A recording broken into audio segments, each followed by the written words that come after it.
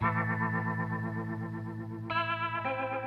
guys and welcome back. Today I am working on a very quick little watercolor. So as I mentioned before, I am heading off to convention, but as usual I left a ton of things till the very end to get ready. So I've been rushing around today trying to get everything finished up, but I needed to get a video done in advance for Saturday. So that is what today is. I did have some line work that I had from a while ago. It was actually for my coloring book project, which I'm still working on, but I did this line work and I do want to take it in a different direction. So ultimately this one won't be in that book, but I figured that today would be a good chance for me to get a little bit of use out of it. So I actually originally did this in Copics, or I tried to at least, but I was feeling very stressed, I guess, because I did have a lot of stuff to do and because Copic markers are not my forte anymore. I was making a lot of mistakes, and it's surprising how much feeling nervous or stressed can affect the way that I work. So I had to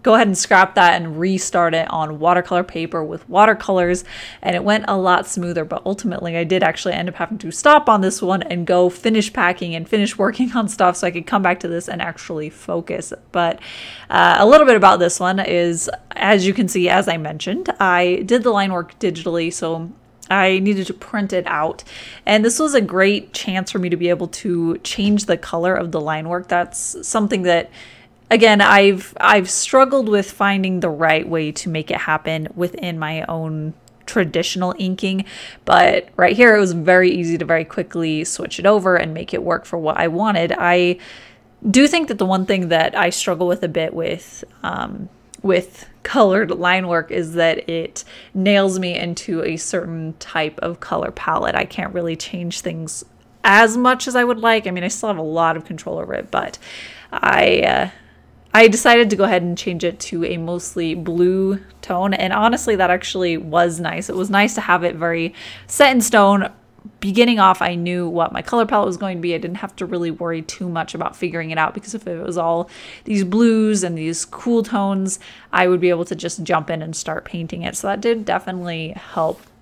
And it was really fun actually to paint on such crisp line work, because I also worked on this much larger on Photoshop.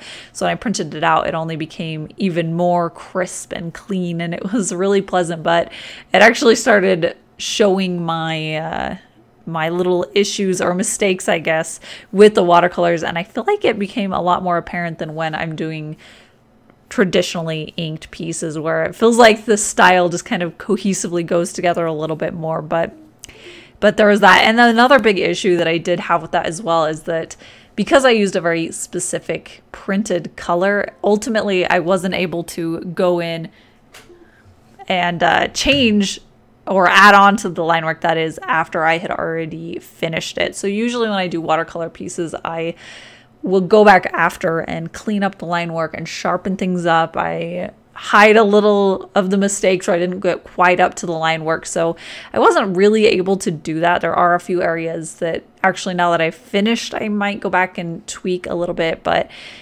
that's kind of give and take. I got some benefits, and there's also always a little bit of a drawback, but it was fun to work in a different pace, and it was also really fun to be able to just jump in and start watercoloring. There are a lot of times where I feel like painting, but I don't necessarily feel like drawing or figuring out a piece, and this was the one moment where I could actually have some structure behind it and I could just start painting something. Okay, but that I think is about it for me today in this video, the stuff that I have to talk about. I will be back next week, and I have a lot of things that I'm really excited about showing you guys and working on new videos.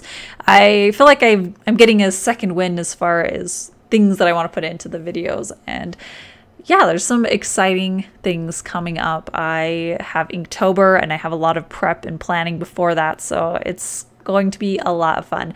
But anyways, I'll be back next week. I do post every Wednesdays and Saturdays, and I'm gonna go ahead and let this fade off into some music while I finish up this little piece. I do plan on listing this one when I get back from convention if it doesn't sell there, so keep an eye on the shop if you'd like. But yeah, I will see you guys in my next one. Thanks for watching.